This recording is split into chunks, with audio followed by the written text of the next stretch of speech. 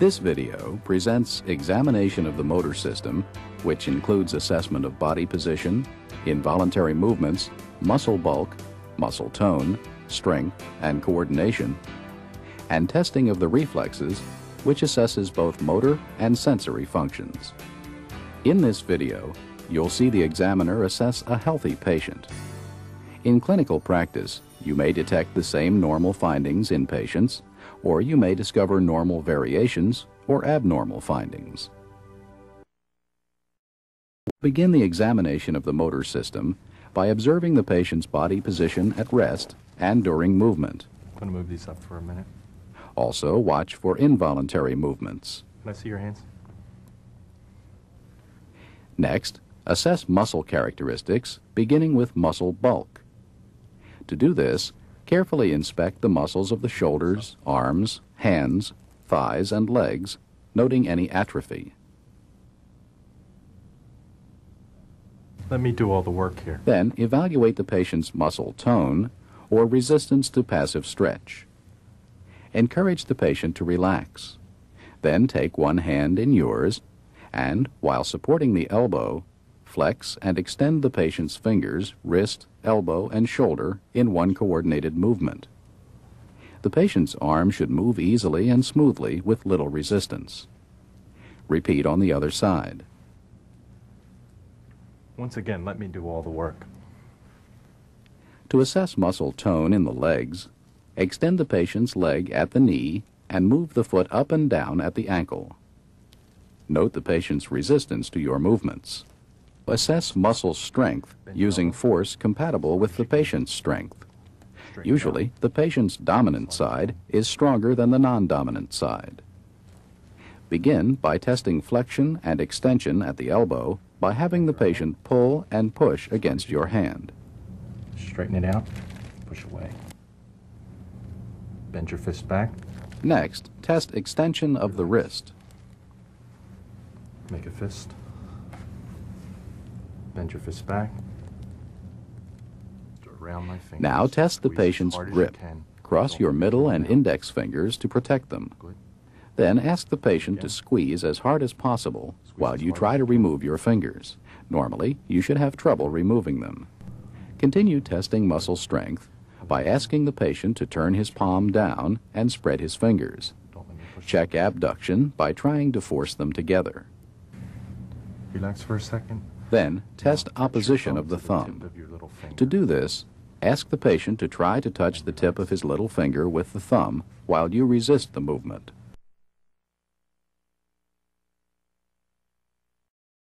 Assess muscle strength in the legs. Relax. Test hip flexion by placing your hand on the patient's anterior thigh and providing resistance. Relax. Then test hip extension by placing your hand on the patient's posterior thigh and providing resistance. Push your thigh down against my hand.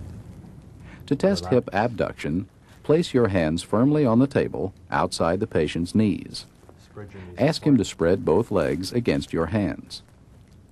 To test hip adduction, place your hands between the patient's knees and ask him to bring his legs together. Note the strength. Try to lift your foot off the table. Continue by testing muscle strength at the knee. To assess extension, support the patient's knee in flexion and ask him to straighten his leg against your hand. Try to lift this foot off the table. Note the strength and compare it with the other side. Relax. Don't let me lift this foot off the table. To assess knee flexion, shift your hands, but leave the patient's leg flexed at the knee. Then ask the patient to keep his heel on the table as you try to straighten the leg by pulling it upward. Again, note the strength and compare it with the other knee. Finally, test dorsiflexion and plantar flexion at the ankle by asking the patient to pull up and push down against your hand. All of these tests can also be performed with the patient seated and holding on to the table for support. Your knee up towards the ceiling. Hip flexion, Your knees apart. hip Hard abduction, as you can. Relax. Your knees hip together. adduction, Hard as you can. Relax. knee extension, knee flexion, Relax. Down against ankle plantar flexion, Relax. and ankle dorsiflexion. Relax. To assess coordination, you'll evaluate rapid alternating movements and point-to-point movements. Begin by assessing rapid alternating movements. To assess the arms, show the patient how to move his hands. Observe the speed, rhythm, and smoothness of the movements. The patient's dominant hand may be better coordinated. Using your right hand, I'd like you to Now do ask the this as patient to rapidly as tap you the can. distal joint of his thumb with the tip of his index finger as rapidly as possible. And the other hand? Again, observe the movement's speed, rhythm, and smoothness. Touch the tip of my Next, finger with your assess right index point-to-point movements. finger. Now touch Do your this other. several Now times, go back and moving forth. your finger so that the patient has to change directions. Observe the smoothness and accuracy of pointing. Clumsiness and overshooting with this movement suggest cerebellar disease. Up, down. Then, with your finger in one place, And close ask the your eyes. patient to Good. point to it, raise his arm, and lower it to touch your finger.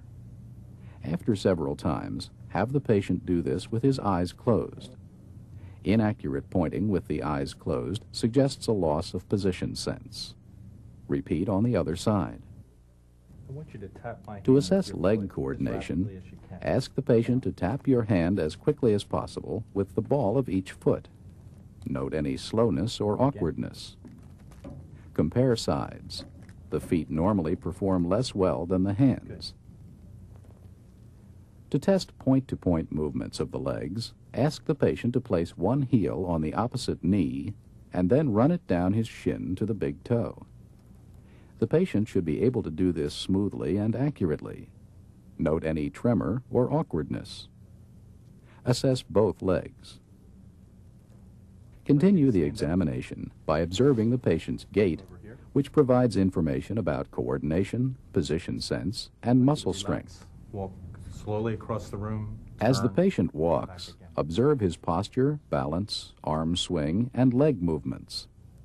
The gait should be relaxed and balanced with easy alternating arm swings. The face and head should lead the rest of the body on turns. Next, ask the patient to walk heel to toe in a straight line. This kind of gait, also called tandem walking, assesses cerebellar function and position sense. Then have the patient walk on his toes to test the strength of plantar flexion, and on his heels to test dorsiflexion at the ankles. These actions also test balance. Next, ask the patient to hop in I want you to place, hop up and first down on one with leg foot and then the and other. Can you hop This up and down ability just on your indicates right an foot? intact motor system in the legs, normal cerebellar function, left foot? and good position sense. Good. Now I want you to stand just on your Finally, right foot. ask the patient to do a shallow knee bend, first on one leg and then on the other. Down. Perform the stand with your Romberg feet test, which primarily together tests with your position ankle bones sense. touching. To do this, ask the patient to stand with his feet together. Look straight ahead. Normally, he should be able to maintain this posture with his eyes open, indicating intact Close your cerebellar eyes. function. Now have the patient do the same thing for 20 to 30 seconds with his eyes closed.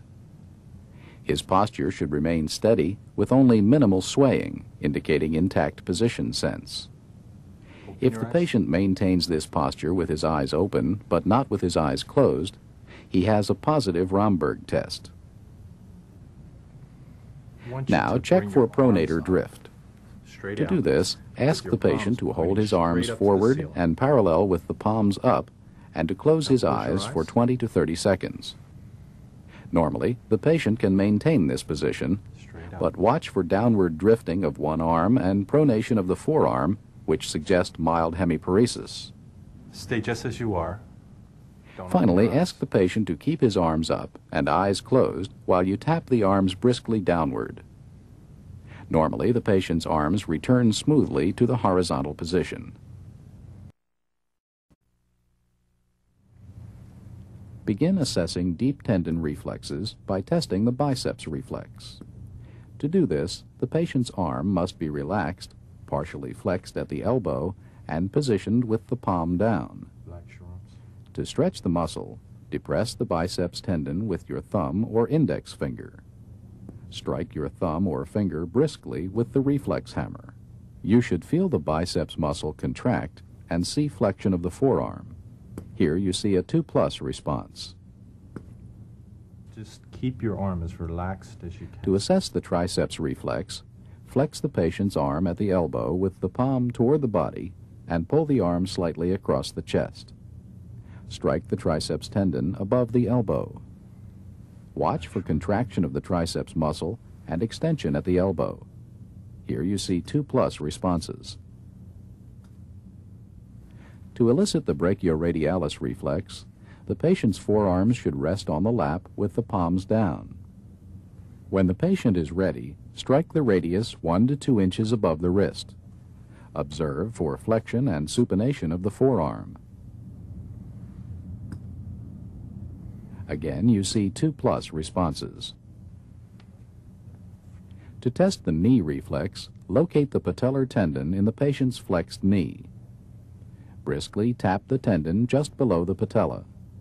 Feel for contraction of the quadriceps and look for extension of the knee. These are 2+ responses.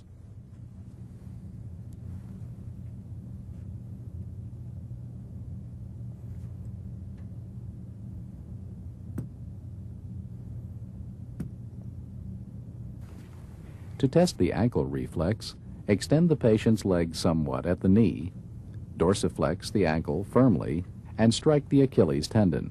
Feel and watch for plantar flexion. These are 2+ responses. Support your foot. To elicit the plantar response, stimulate the lateral aspect of the sole of the foot from the heel to the ball, curving medially across the ball. Use the lightest stimulus that will provoke a response. Note movement of the toes, normally flexion. Dorsiflexion of the big toe with fanning of the other toes is a pathological response known as the Babinski response. For a patient who cannot sit up, all of these tests can be performed with the patient lying down. Biceps reflex, triceps reflex,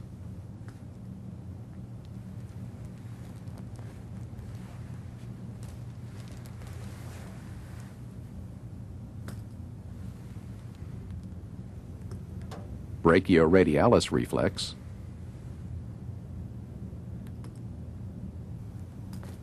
knee reflex,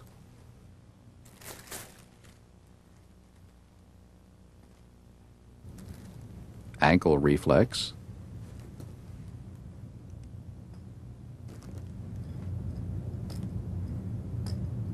plantar response,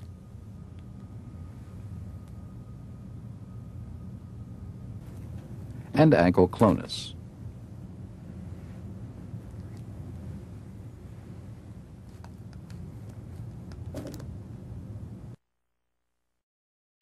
Dorsiflexion of the big toe with fanning of the other toes is a pathological response known as the Babinski response. Relax your ankle. If leg reflexes seem hyperactive, test for ankle clonus. To do this, move the foot up and down a few times and then sharply dorsiflex the foot. While holding the foot in dorsiflexion, look and feel for sustained rhythmic oscillations. A few beats may be normally present. Now. If leg reflexes are symmetrically diminished or absent, use reinforcement. Have the patient lock his hands and pull just as you test the reflex. To reinforce arm reflexes, ask the patient to clench his teeth. If you suspect meningeal inflammation, test for meningeal signs. With the patient lying down, place your hands behind the patient's head and flex the neck forward until the chin touches the chest if possible. There should be no resistance or pain. As you flex the patient's neck, watch his hips and knees. Normally, they should remain relaxed and motionless. Hip and knee flexion with this maneuver is a positive Brudzinski's sign. Finally, flex one of the patient's legs at the hip and knee, and then straighten the knee. This action normally produces discomfort behind the knee during extension, but should not cause pain. Pain and resistance to knee extension is a positive Kernick's sign.